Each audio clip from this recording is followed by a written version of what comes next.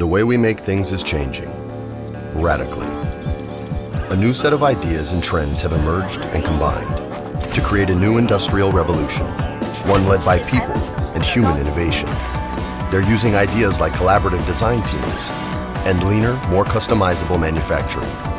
Once upon a time, a factory made one thing. Now, a factory can make almost as many things as there are people to imagine them.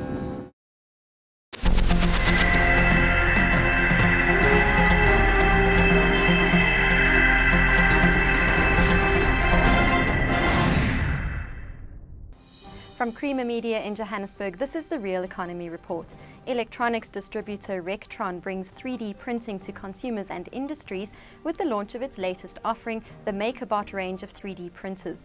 Schalk Burger has the story. Three-dimensional printing is a form of additive manufacturing and involves tiny filaments of plastic laid down layer by layer based on a computer-assisted design model.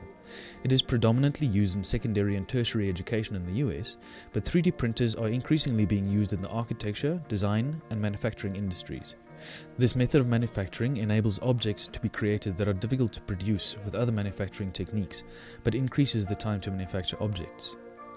While the machines only print in PLA or ABS plastics, US manufacturer MakerBot says that it is testing and developing extruders that will be able to print wood polymers, ceramics and metal alloys within 5 years, and can then be fitted to its current range of 3D printers. MakerBot has already released PLA plastics that look like limestone, wood or bronze once printed. Further, because designs can be printed on any 3D printer, engineers, architects and designers can send their electronic designs to their partners across the world, who can then each print out the design to assess the product or design. This could enable teams of skilled people in many territories to contribute to product development and localization.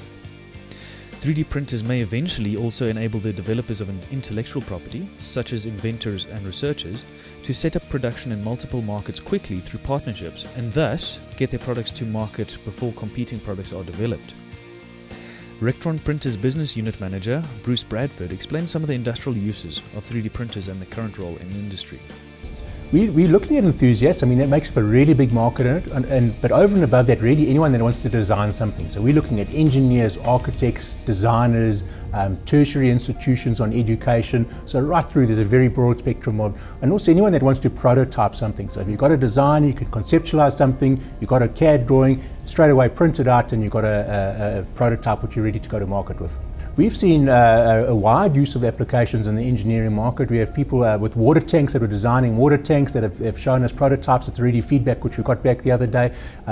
Also people that are designing different types of equipment, and they want to look at what the applications of it will be in the market, how easy it will be to use. They can then show it to other people, and then they realize that listen, make these changes, make those changes. So in engineering itself is such a big market. The applications are almost limitless. Yeah, so real-time prototyping is absolutely probably one of the primary applications of 3D printing. Conceptualize it, print it out, email the plan to someone in another country. He can make some changes, send it back to you. You can both print it out, have a look, make the changes you want, and then you're good to go. So I mean, really, when we come to prototyping, it's not really what the printer costs; it's what your cost saving will be. While 3D printing will never replace conventional manufacturing entirely, the use of 3D printers could eventually reduce the logistics required to transport products around the world by enabling distributed and customizable manufacturing near demand centers for certain products.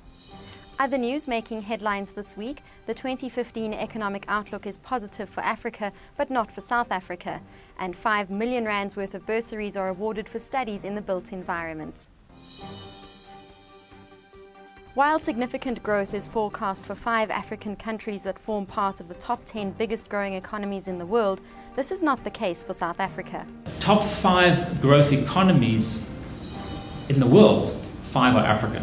Congo DRC, Cote d'Ivoire, Ivory Coast, Congo Brazzaville, Mozambique next door, and Tanzania. So it's no longer the 7 fastest growing economies are African, or the 6, whatever economists said a couple of years ago. It's now the 5. Well, we're down 1 or 2 positions, but we still have half of the top 10 growth economies in the world are African, and that is a good story.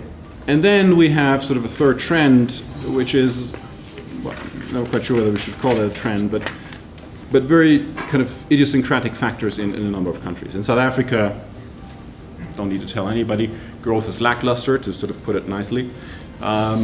and Eskom is not encouraging us in hoping that it'll be much better, though there are also some good news stories.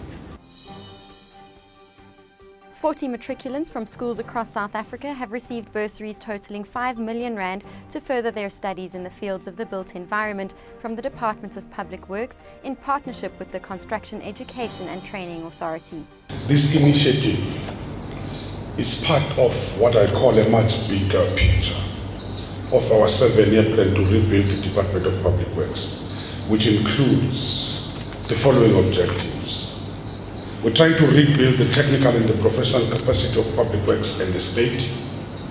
We are trying to promote training and skills development in the built environment in line with the needs of the National Infrastructure Plan and the National Development Plan.